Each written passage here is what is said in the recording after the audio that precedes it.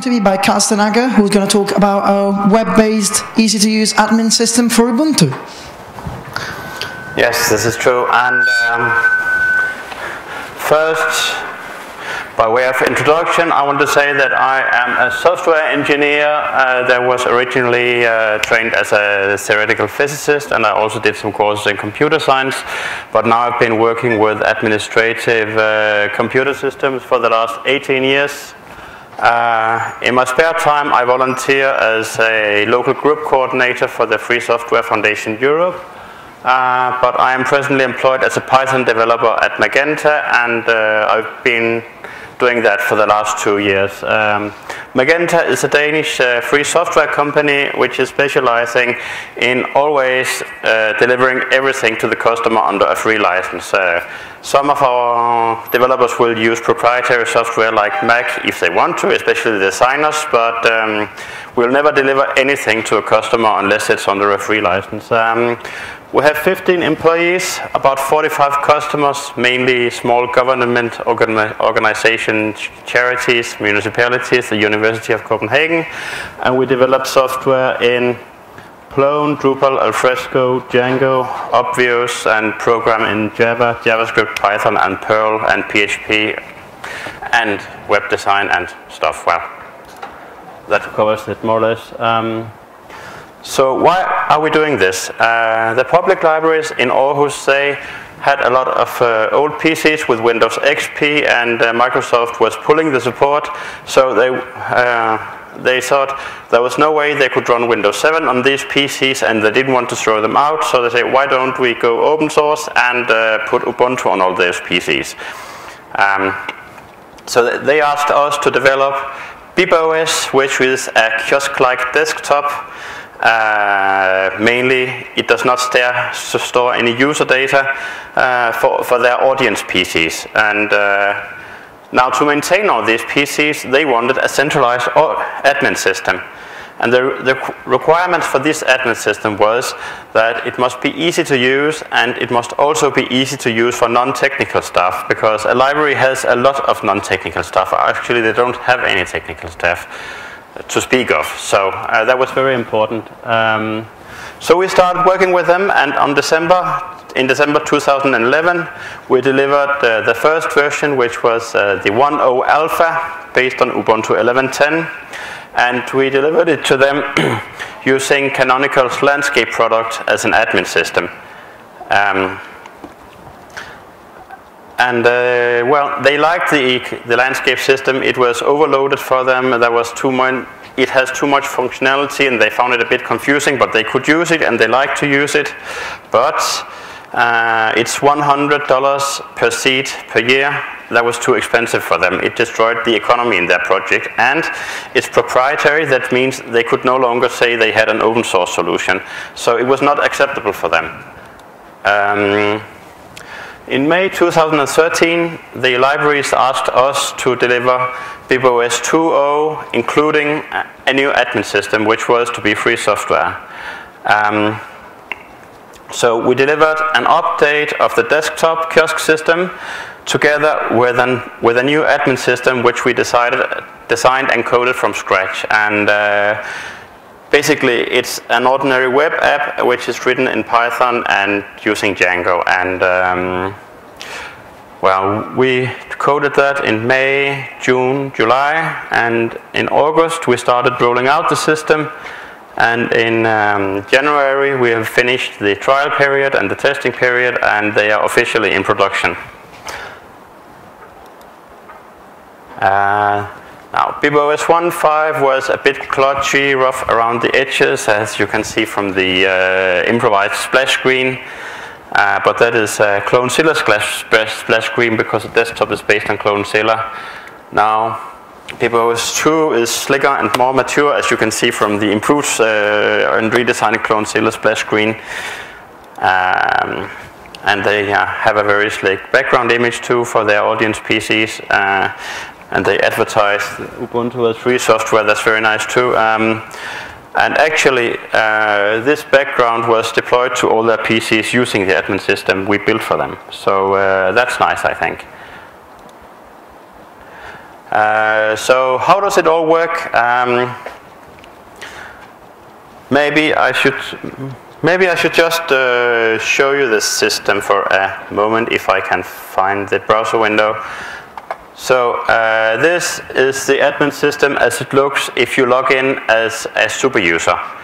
And you see various sites that you administer, sites for different cities using the system. This is a test site, but actually Aarhus and another town called Silkeborg are in full production with this system. But if you enter one of these sites, you come in, you see a status window, you see, some new computers joined. On some computer, a job has failed.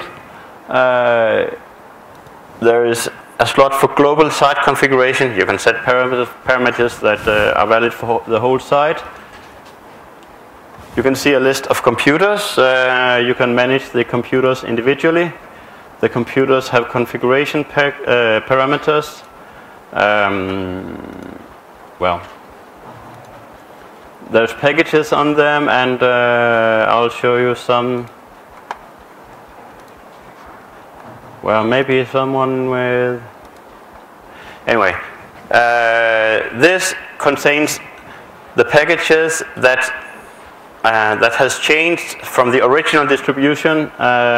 This has no additional packages, and if the computer has packages available for update, for upgrade, this slot will contain a list of those packages.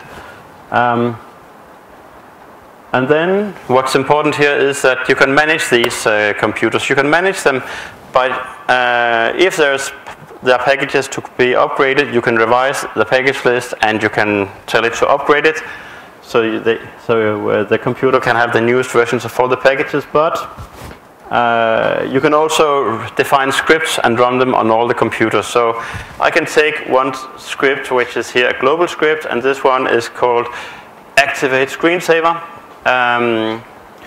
If I look at this script, I can see it has details, description, it has code, and the code is basically an executable file, normally a bash script, could also be a Python script, could also be a compiled C program, but we don't do previews of binary files, but basically it's a bash script. Then you can change it, you can add parameters, but this script takes no parameters, but you can also run it. And I can say, I want to run this on all the computers in the adult section of this library. That is what voksne means in Danish. Then I say next. Then it says specify parameters, but there are no parameters, but we have this step anyway because we want the user to think just once before pressing run, and then you say kør, which means run. And then the script is to be run on all the PCs in that group. And it is scheduled to be run on 2 PCs in that group, because on this test site there are only 2 PCs in that group. But that's basically how it works.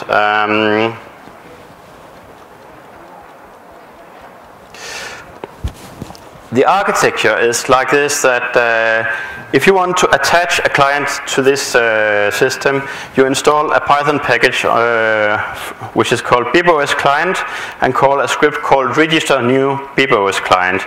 And this activates a process which is called the job manager. And the job manager runs every 5 minutes and asks the server for instructions. So every 5 minutes the job manager wakes and says, what are my orders?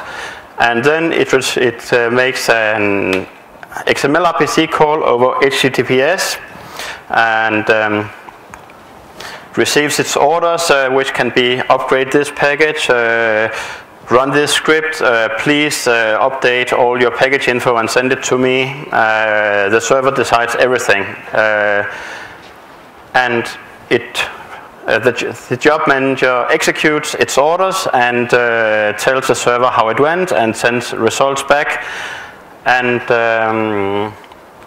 then that's it. And then the job manager falls asleep for the next 5 minutes. And if some PCs are behind a firewall, and they are in Aarhus, and that's why we handle this, we can say to one of the Bibos desktops, you are our gateway. So everybody can communicate with our server through this gateway. The only thing that's required is that the gateway has the gateway is allowed to speak to our server through the firewall.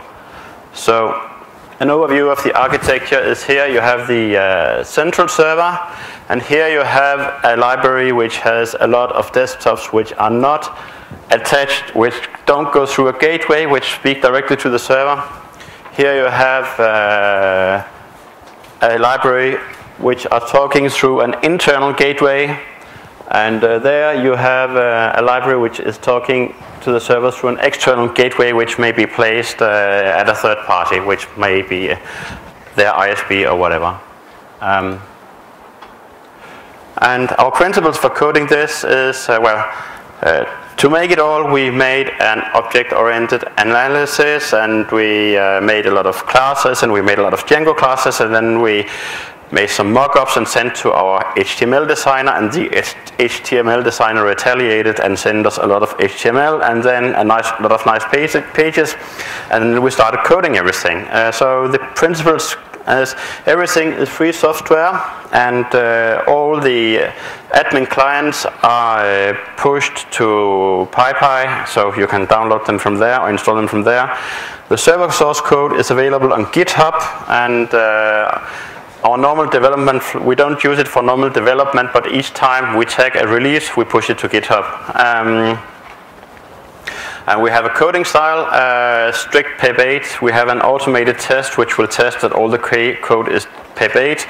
Apart from that, we don't bother with making automated tests because we think this is very complex, and it's about the user experience, and we don't think the automated test proves enough to justify the expense of making them. But basically this was made in 3 months by 2 developers and 1 user interface designer, and around 500 man hours. And we identified some challenges on the way. Now the scripting interface and the package interface, it must be very easy for non-technical users to understand. I mean, for us developers it's easy, we write a script, upload the script and run the script, but many of our users don't really have a conception of what it means to run a script. They don't always understand the difference between running a script and installing a package, and they expect scripts to be something you can undo, like you can undo the installation of a package.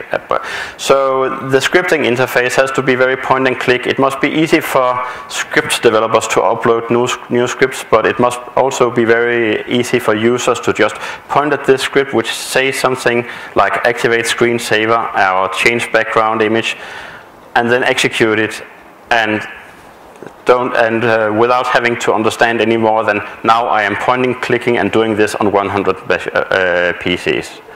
And how do we keep the list of packages on the server always synchronized with that on the PC without drowning the server in information from the PCs? And this should be easy. It should be very easy, but it has proved challenging, and actually, a couple of weeks ago, we were just about tearing our server down by sending too many package lists. And performance, well, which brings along, it's best if the theory is that normally there will never be instructions for a computer, or very rarely. So if there is a lot of traffic, then this scales very poorly because there's only one central server. And if you have a bug in a script, please do not make the job manager crash, because if you make the job manager crash, then the computer is lost to the admin system. And if the computer is lost to the admin system, it needs to be restored manually. And that's bad when you want to have a centralized admin system. And if you do this on your home network, please note that by joining this server, you are giving the server root access to your computer. And so this is for organizations who logically own the computers they are running. And the status is, it is currently in production, 200 attached PCs, and we have 2 or 3 outstanding critical bugs. More will be found, I think. We consider this a user-friendly and lightweight alternative to Landscape or Spacewalk or Puppet, and currently open only for Debian systems. And we think it could be used by libraries, schools, people with server parks, hospitals, whoever have large amounts of Debian-based desktops or servers. And you can use it too if you want. You can go to GitHub. You can go to GitHub, download the source code, and there are very readable instructions which can get you started in 5 minutes. It's an advantage if you've worked with Django before. And it's only in Danish. If you want to make an English translation, you're welcome. Contributions are welcome. And yeah, we expect to do a new phase this year, but we really don't know. We don't have any funding. We expect the libraries to fund a couple of 100 hours more this year, but well, we're a company. We can't do anything without funding. We don't have too much right now, but we are hopeful. We think it will grow slowly, but steadily. And I want to thank the Danish Agency for Culture and the public libraries in Aarhus and Silkeborg for funding this and for being our customers. And any questions? Questions for Carsten, everyone? No? Yes, one at the back. Just give me a second.